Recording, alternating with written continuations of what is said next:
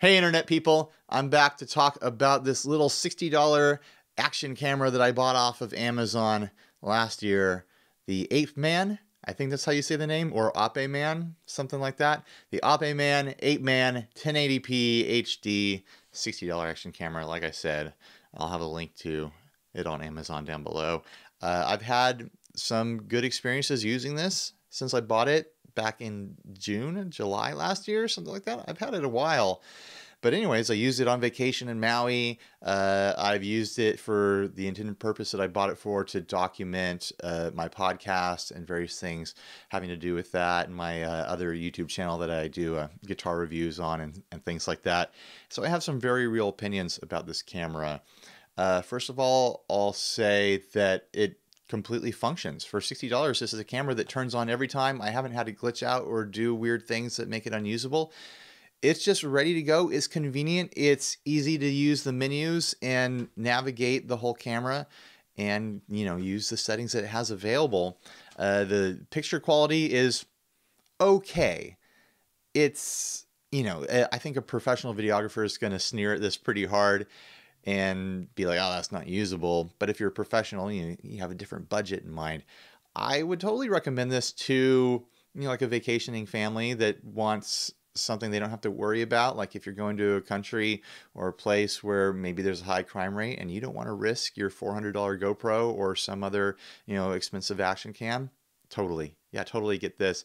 The quality is going to be fine enough for documenting things.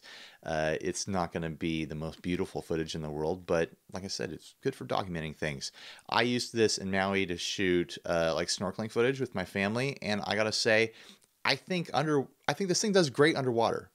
I'm just going to say that. I think the kind of the contrasty nature of the pictures that you get from this works really well underwater. It helps things that would normally be a little bit murky and washed out stand out pretty nicely. I'll be playing some footage here so you can see the footage that I got. Obviously it's 1080p and not 4K. Everything's going 4K these days, but $60. Take it on vacation, spend every day in the ocean with it, and even if it does get water in it and it stops working, it's like we used to spend more on film when I was a kid, and like various film disposable cameras and stuff like that. $60. Can't argue with it. Now let's talk about the things about this camera that I don't like. One of the big reasons I bought this camera was to film my podcast sessions, which can last about an hour. I typically use DSLRs, which cap out around half an hour of filming. And so I was trying to find a cheap and, kind of like lo-fi way to document the podcast without having to buy a really expensive video camera. I'm going to say right now that this is not a good camera if you want to sync audio or any other footage to it. There's something about the frame rate of it, or some sort of internal clock mechanism or something like that.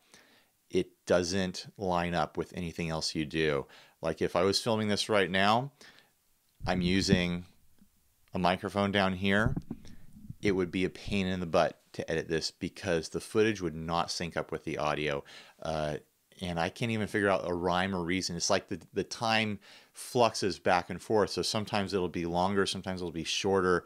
And you have to literally go through like every 30 seconds, like trimming things and, customizing the time frame of it for it to fit with an audio signal or another camera or something like that. It's a major issue if you're using multiple cameras or using an external audio source. So, like I said, documenting snorkeling, action camera stuff, put it on your bike, go surfing with it, all that sort of stuff where it's just one camera, no audio that you have to worry about. It's a great investment for $60. But if you're doing any sort of work where you're bringing in multiple sources of media and have to have them sync up, I can't use it for that, and I won't anymore. I don't rely on it. But for $60, I still think it's a great camera. Do I have any other notes on it? No, I think, something I don't like about it that's inconvenient is when you bring the files over to your computer, your laptop, wherever you edit them, it chops them up like a lot. So you might have thought you were filming one consecutive shot for 15 minutes, 20 minutes, for 10 minutes, whatever, it's going to chop that file up into these little 3-minute segments.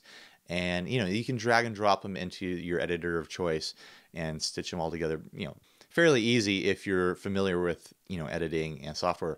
But if you're a hobbyist who doesn't do a lot of editing, you're looking for something to just drag and drop files and throw it onto Facebook or, whatever really quickly, it's gonna be really irritating to you to like have to figure out how to stitch together 3 files from a 15-minute video that you took. And there's like no rhyme or reason for where it separates the files. It's like the internal processor can't keep up. And so it's like, I got to cut this here so I can make a new file so that I can deal with it. I don't know. I don't know how this stuff works. I don't design circuits. I don't design cameras. I don't know the ins and outs. I'm a pretty casual guy when it comes to this technology. It either does what I want it to do, and I keep using it, or, I throw it in the box and stop using it. So anyways, I hope this was helpful to someone.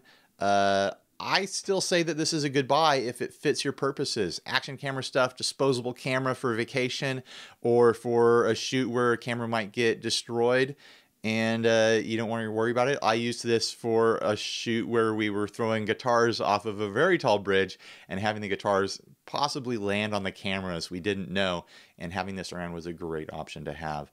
So thanks for watching. Please like, subscribe, comment, do all that fun YouTube stuff you want to.